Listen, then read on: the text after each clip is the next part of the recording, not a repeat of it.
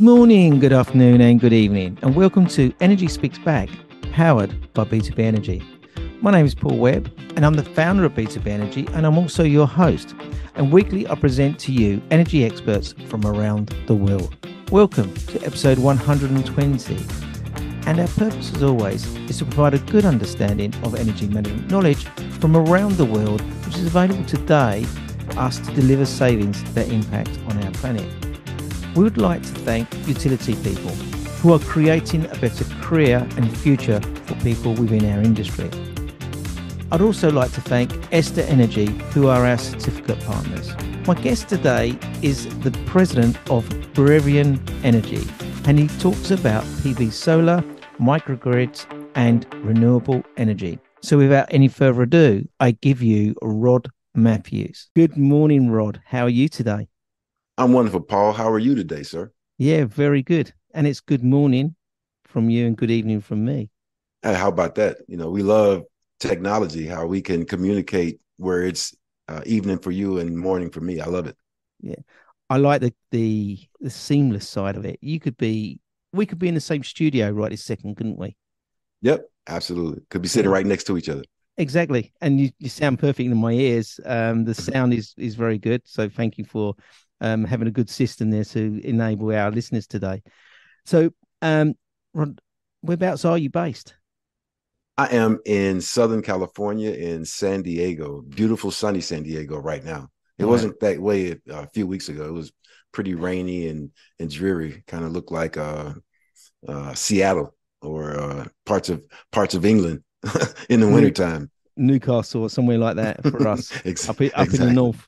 Yeah. Exactly. Have you been to the UK? I have not, unfortunately. I'm looking forward to making a trip here soon, actually. Right. Excellent. Well, you'd have to make sure you come to London and meet me. I really get excited when I meet up with people I've actually interviewed from many miles Absolutely. away. I'll definitely look you up when I get there. Brilliant. And have you seen signs of climate change and the differences in weather? You mentioned the differences just now. Oh my gosh, yes. I was just recently, I'm originally from Louisiana. And I was just back there, last week?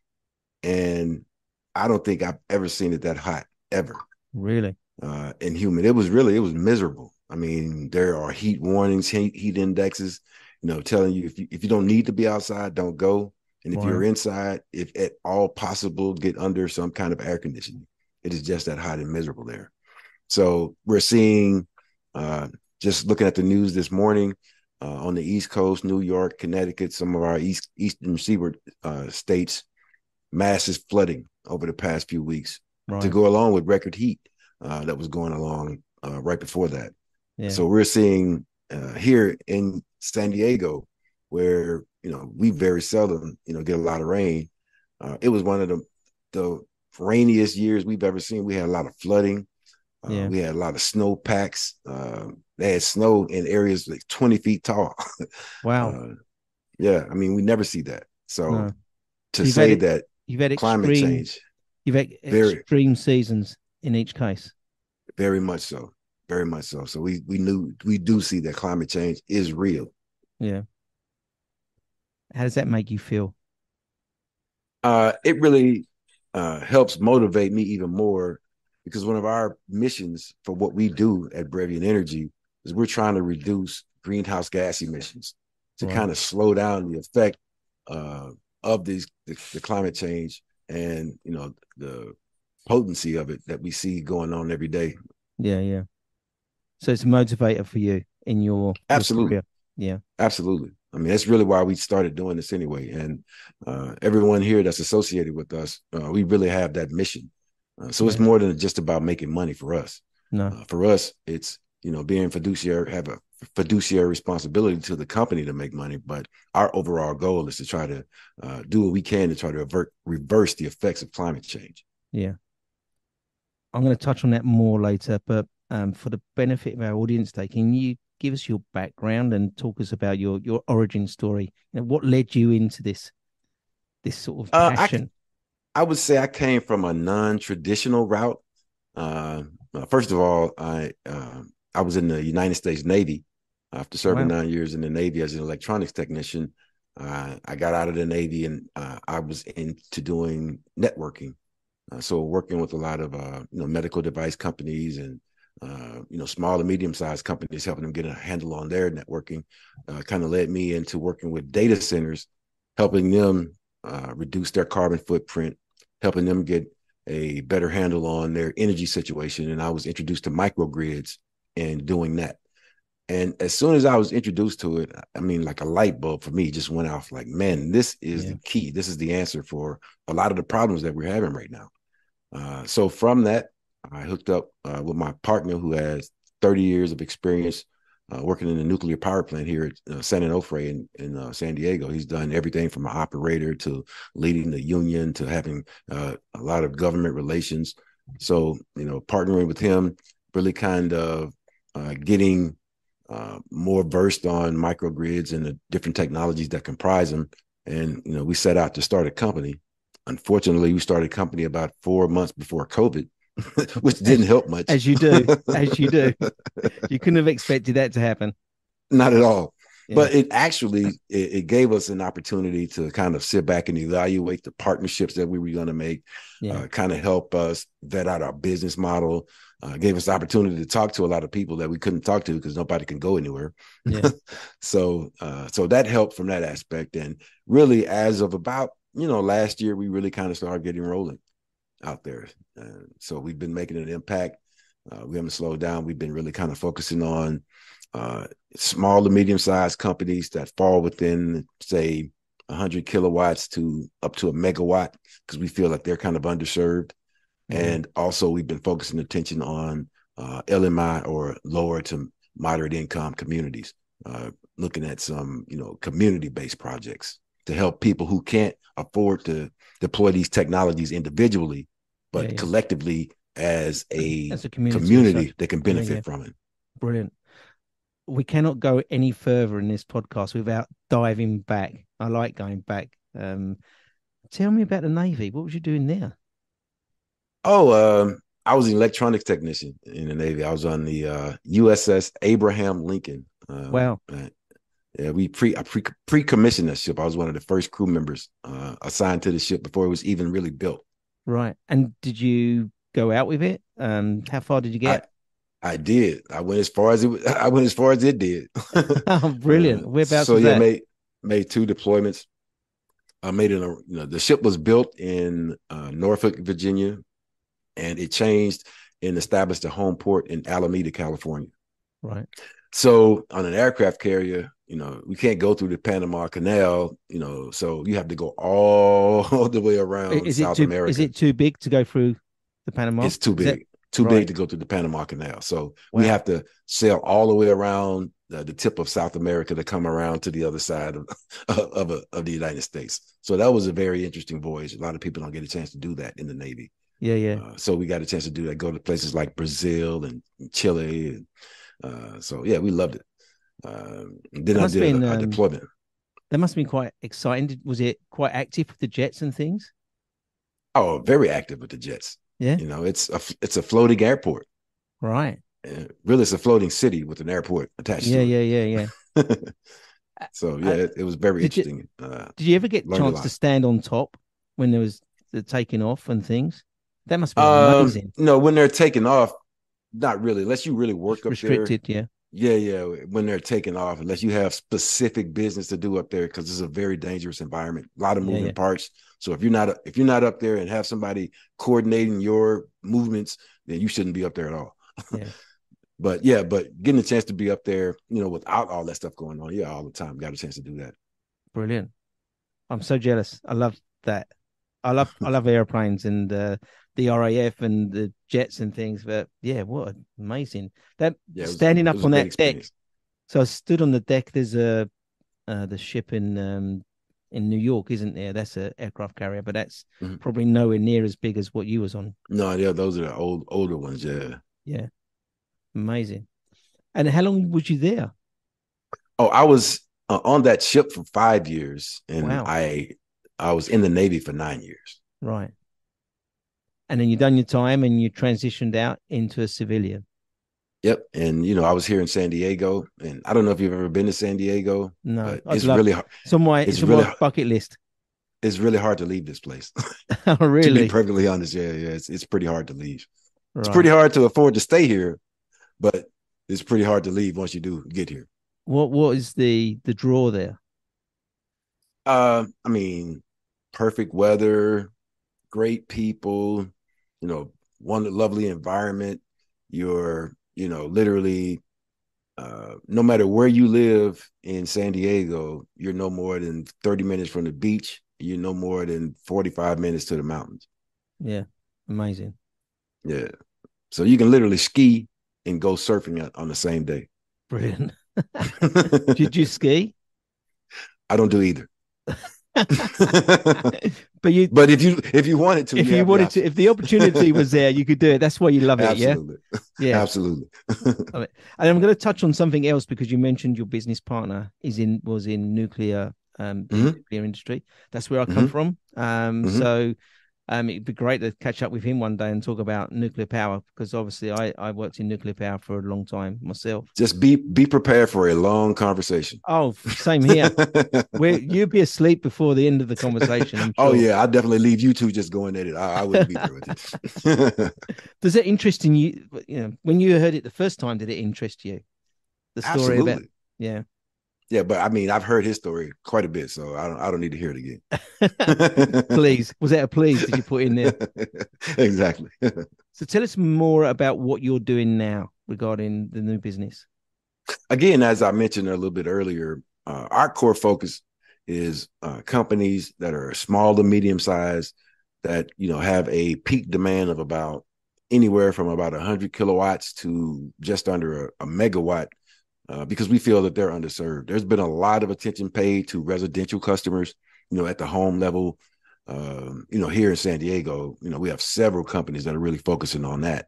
Yeah. And at the large scale utility, 10, the multi megawatt kind of deal, we have a lot of companies that are focused on that, providing utility scale power.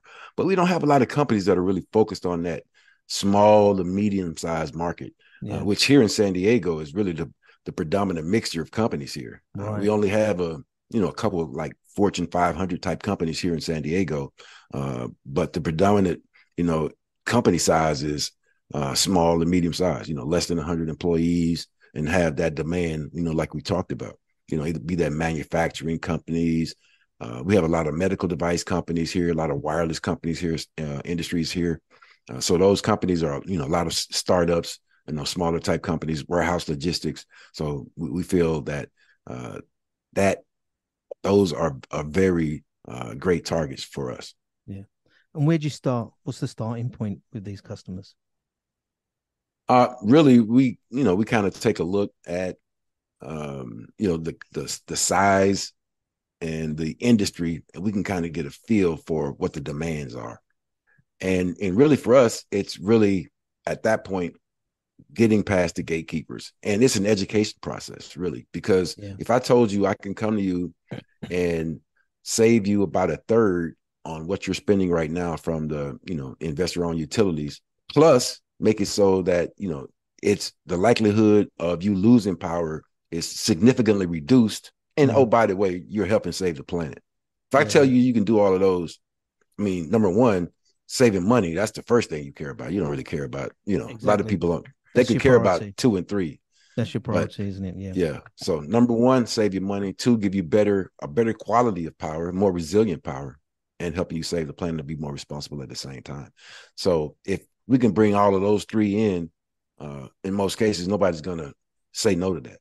And what we like to do is work with a power purchase agreement. So the customer really, they don't have to spend any money up front, no capex, and they just agree to start off taking power from us when we start producing it, Yeah. Yeah. for about 20 to 25 years, which is the same kind of relationship they have right now with the investor owned utilities. All they really care about is they turn on the switch and the light comes on. They don't really care how that happens. And where is the grid, the subgrid actually connect? Is it on their building or is it adjacent to the building or is it they part of the network? How does that work? It really depends on how they're set up. right now, one of the major problems here in America is there is a delay, extreme delay in some cases on the connection queue to get connected to the grid, right? Yeah. It could take up to 4 years in a lot of cases. So they have Whether our you're federal. renewable or not. No, well, it doesn't matter. Yeah. Yeah, So yeah. renewable, non-renewable, it doesn't So if really I wanted matter. to build a building and then connect it in, I'm gonna have a delay. Yeah. There's Wow. going to be a delay, absolutely, particularly on the commercial side. Now, some of these communities, like I talked about, these LMI or rural-based communities, they get like priority queue position before you. So Yeah, instead yeah. of waiting 4 years, it could be like 9 months. Right. But we have the ability with what we do, we can build a system that doesn't require you to be even connected to the grid, and you can Right. generate your own power until that grid connectivity becomes available. And Right. then at that point, it's only, you can use it to generate additional revenue or use it as a backup. But Yeah.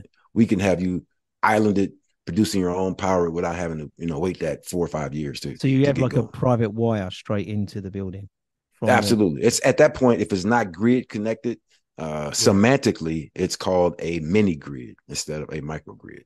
Right. So at the point that you do have that grid connectivity, it then becomes a microgrid. Right. But you're islanded. You can be producing your own power with a lot of different types of technology, depending on your location, your space size, and all of that.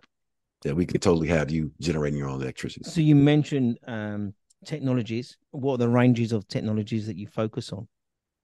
Primarily, we use PV solar, as a generating asset during the daytime. We use LFP or lithium ferrous phosphate batteries because they're more efficient and they don't have the fire hazard. Right.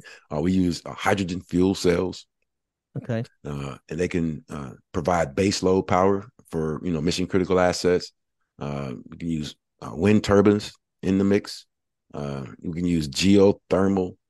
We can use hydro. So there are a host of different, diesel generators.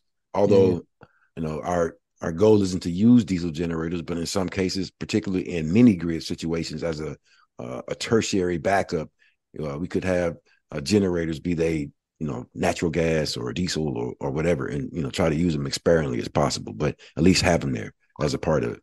Yeah. In fact, most microgrids to this point are done with diesel generators. Right. So we're trying to change that to make that with renewable assets, but that could be a part of the mix as well. But But we try to limit that as much as possible. with diesel generators, there are solutions available. Biodiesel, for instance, Yeah, that absolutely. can take away. Syngas and all kinds of different Yeah. opportunities to do with that. So Yeah. yeah, our So our it's a good goal is leg up, to isn't it? do. It's a good leg up and the starting point, and say an entry level into, you know, you're looking at a building that needs power. You need to get in there quick. So maybe the diesel gen is that's just your point one, and as long as you've got a roadmap to migrate that, then why not Yes, start that way? yeah, absolutely. We're not opposed to that. We want to get our goal is to get to the end result, and Yeah, there are a lot of different ways you can do that, yeah, and a lot of different combinations. There's an old saying, and I know people get tired of hearing saying this, but if you've seen one microgrid, you've seen one microgrid because they're all different, yeah, yeah. I was going based to on the ask a use case. question. One solution doesn't fit all, does it? You've got Not at many all. solutions. Yeah, I mean, there are different space requirements. There are different, mission criticalities based on, what a company does. Some company could maybe afford to be down for 4 hours and not a big deal. Some yeah, company can afford to be down 4 minutes because they'd yeah. lose massive revenues or, Exactly. somebody's life is on the line. So it really depends What on what do you think how your much. what do you think your challenges are? Number one is really kind of establishing what the requirements are. That's number one. And particularly a system that is brand new. It's easier to come in if you have historical information on somebody who's been in operation for 20 years. They really Yeah, know yeah, what they need. yeah, But the challenge is building something new where you're kind of anticipating what's going to be the yeah, demand and you don't yeah, really yeah. know. So those are really the challenging aspects, but that's what makes this fun as well. It kind of helps you to utilize all of your resources. You have to engage with a lot of different people to really understand what the requirements are in every aspect of the organization. So that's where that collaboration within an organization is really essential. Mm. For me, it, you, you're going to go in there with all different solutions. So, you're going to be scratching your head for a while before you actually decide how you're going to do that. And data is Yeah. key in the beginning, as you say. If you've got a new building, new requirements, you've got no data to work on. Is data easy to get hold of in San Diego? Depends. Again, if it's an existing situation, yeah, that data is pretty easy to get a hold of because they're going to be have been working with the local utility, and there's only one here in San Diego. Right. So we have an application that we use that kind of interfaces with several investor-owned utilities and allow us to pull their interval information or what's called green button data. So every 15 minutes, there is a snapshot of your energy usage taken. Right. So, and there's two components of your bill, right? There is your energy that you consume at a rate that you consume it, you pay for that.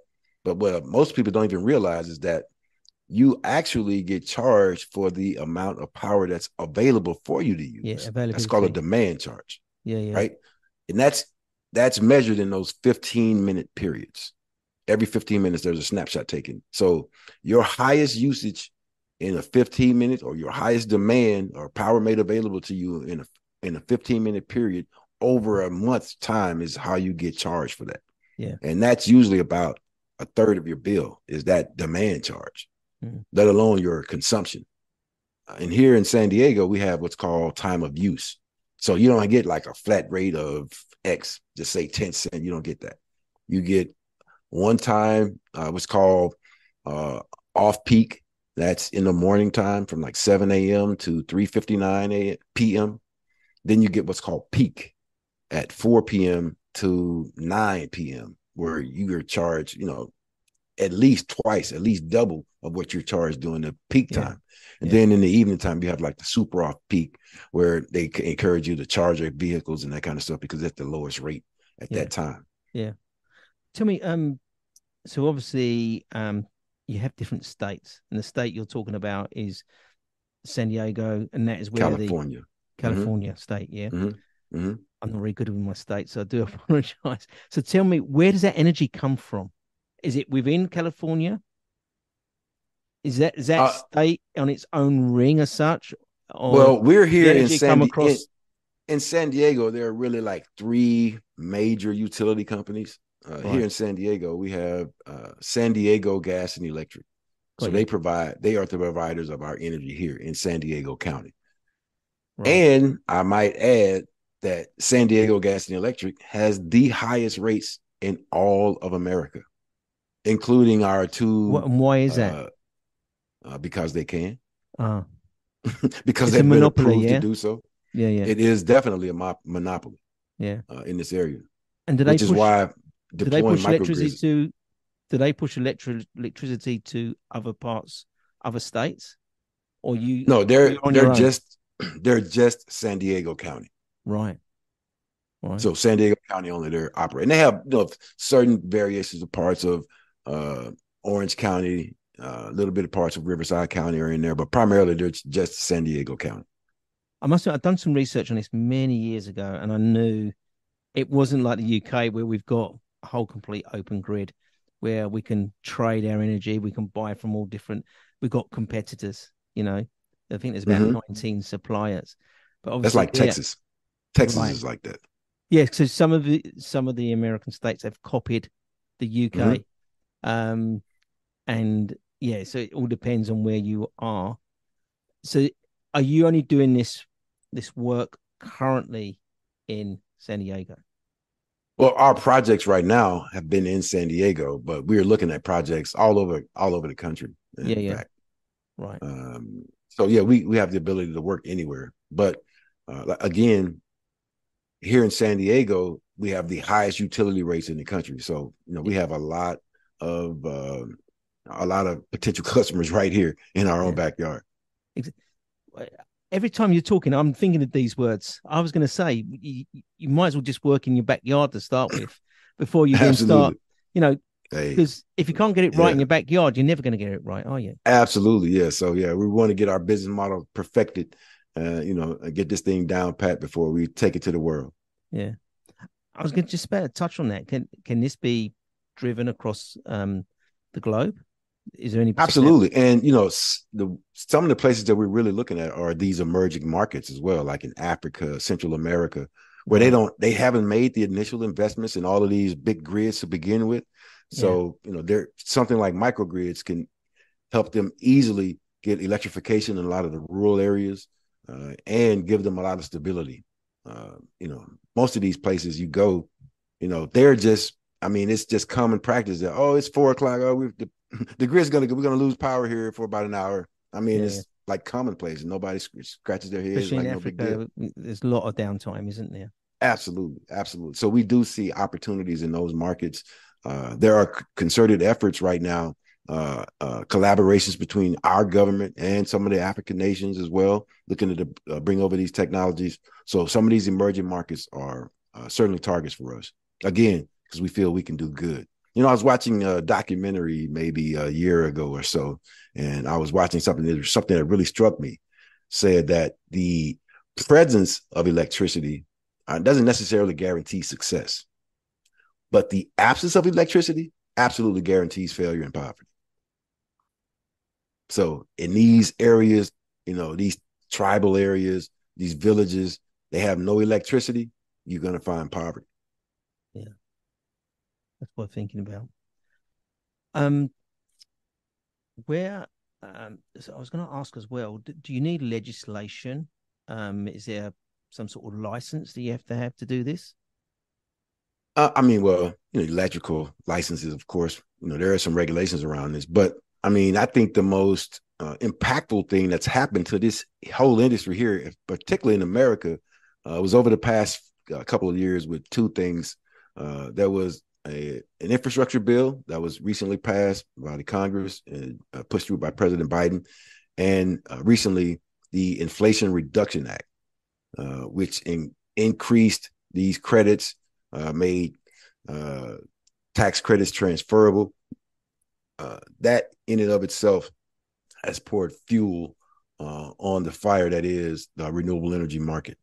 So between, like I say, the infrastructure bill really puts a lot of monies into communities and municipalities to help them upgrade their systems, and the Inflation Reduction Act, help individual companies and individual citizens, claim more on their in their tax credits, and make these tax credits transferable, particularly for like nonprofits who don't have the tax liability anyway. Right. To be able to work with a project to sell those tax credits to a company looking to claim those, and for direct cash, can really help fund these projects. So a lot of these projects now, up to 60 to 70% of them are paid for with public and private money. Right. So you get funding for it, yeah? Absolutely. Yeah. So we've talked about your challenges. What's your plans for the future regarding what you're doing, apart from doing more and more of what you're doing? Again, working with, targeting the companies, like we said, the small and medium-sized companies, helping them save money, which all of those can help them stay afloat. Energy challenges here in San Diego, the cost of energy, we saw a few years ago, when we first started seeing, massive spikes in electrical costs during the summertime, literally drove companies out of business because they couldn't afford to pay their power. No. So if we can make that predictable, if we can lower those costs for them, if we can provide them power where they don't have to send their employees home, 3-4 times a year because they can't operate because they don't have power. If we can do that for them, give them more stability, in the long run, we think it helps make them to be more viable. So is the grid majority fossil fuel, the gas? No, it's Oh, not coal. absolutely. Absolutely. Hence, Coal-fired plants. hence that why the price has gone up. Yeah, absolutely. You've been affected by the Russian and Ukraine prices impact Absolutely. on it. Absolutely. It impacted the whole world. Yeah. And just not even just from a price standpoint, we see it as a security issue as well. Yeah, yeah. That's why we really push for decentralization on the grid by having microgrids deployed in mass. Yeah. So no one incident can take out a whole area. Yeah. That's brilliant. So it's come to that time. I don't know if you've listened to any of my podcasts, but it's where I put you on the spot. You've already been on the spot. So thank you for sharing your story. No But is problem. there something you can give back to our industry today? We have quite a few experts listening to our call today. Is there anything that you can give them as a takeaway for their role within this industry? This is something that everyone can be a part of, right? I mean, we all live on the same planet. I don't care if you're black, white, Republican, Democrat, man, woman. We all breathe the same air. We all live under the same sun, you know. So we're all going to be affected the same ways. I don't care if you're rich, poor, whatever. So number one, we should all be thinking of ways we can reduce greenhouse gas emissions, right? We need to reverse the effects of climate change. Yeah. I'm looking at it from an energy standpoint, but it could be you just focus more on recycling, focus more on using products that are, more eco-friendly. So I think we have to have that as a priority for all of us, not just some of us. Everybody needs to take part in this, because not just some of us are going to benefit from the earth not getting too hot. Yeah. And it's not everyone that works in the industry. It's everyone in the world. Doesn't matter whether you're a policeman, you're working in a hospital, you're a school teacher. Doesn't everyone matter. Can make that change. We all breathe the same air. It's not like, rich people breathe this air and poor people breathe this air. We all breathe the same air. I like the fact you said Republicans and what was the other one? Republicans, Democrats. Democrats. That's very American. The House of Lords of Commons either. Lords of Commons, it doesn't matter. I would have said whether you're conservative or Labour. That's our sort of colours. And it's the same as you. You're red and blue as well, aren't you? Absolutely. I mean, what's funny is they're red and blue, and like the two most notorious gangs in the country, are Crips and Bloods, are red and blue. So they remind me of exactly the same. Yeah. They're so, they're so tribal. If you wear that color, I have nothing to do with you. But again, doesn't matter. We still the same breathe with the same football. air. We have the same with football. So, is San Diego a Biden area? It has become so. It used to be more conservative, right. But I would say over the past 10, 15 years, it's starting to lean a little bit more liberal. Right. Oh, interesting. So, would you guys pleased that Biden got in? I'm not putting you on the spot. I don't normally like talking about politics, but I find it very interesting. As someone who is in the renewable energy space, I am ecstatic that President Biden has come in with his focus on remaking our grid. His whole administration, that has been a key focus, again, between the infrastructure bill that was passed and the Inflation Reduction Act, which put a lot of emphasis on this. I mean, I don't care if I was the biggest Republican in the world, but I'm in this industry, and the things that the legislation that's been passed and the effort that's been made from his administration has really helped to propel this industry forward. Yeah. So I'm ecstatic from that standpoint. I like that word. So, Rod, I'd really like to thank you for your time today. It's been brilliant. I love your voice. You sound like, no, I shouldn't really say this, but you do sound like Will Smith. Is he from your area? No, he's actually he's from Philadelphia. I'm from Louisiana. But ironically enough, when I was a kid, before my beard was white, people used to say I used to look like him. But, you do. You do. I look like him, maybe a homeless Will Smith, probably. I look like a homeless. No, you don't. You don't. Well, Rod, look, thank you very much. It's been really interesting listening to your story. I wish you a lot of sort of luck and sort of focus on that. I can feel the passion all the way across the pond. So I wish you really well with that. Thank you, Paul. Like, again, we have a mission here to, we like to say, to save the planet one watt at a time. Yes. And, we'd like you to come back, give it 6 months, come on with your partner so we can talk some nuclear stuff as well. So yeah, I think I'll introduce you to, and I'll have something else to do at that point. Yeah. Well, Rod, please, you and your family stay safe in these times. And thank you very much. Thank you. Thank you, Paul. I really appreciate being on. I really enjoyed the conversation today.